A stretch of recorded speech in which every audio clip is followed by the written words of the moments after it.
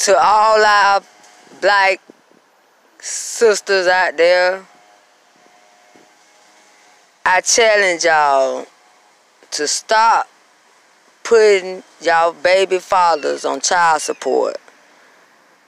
Pick and choose closely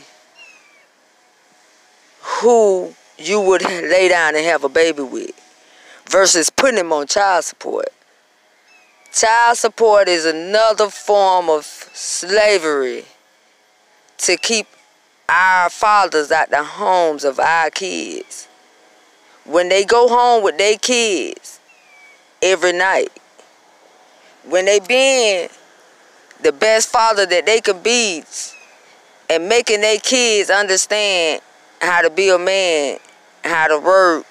Yeah, they may sneak and do what they do, but trust and believe they got some bike up.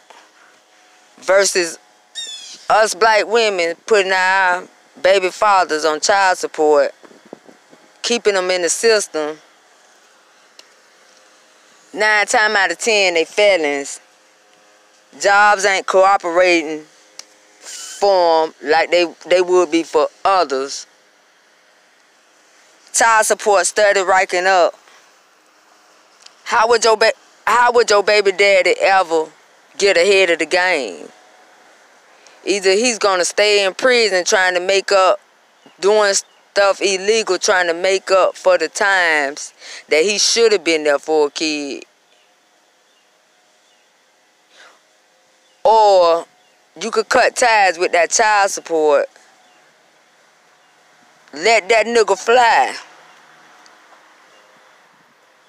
Spread his wings and get a job and be the best father that he could be.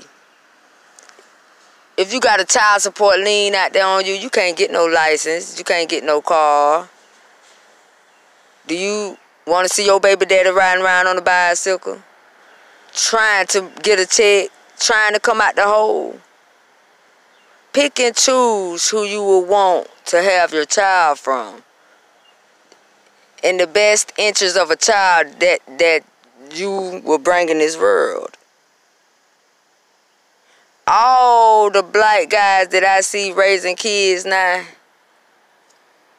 they raising their kids because somewhere along the line, their daddy wasn't in their house.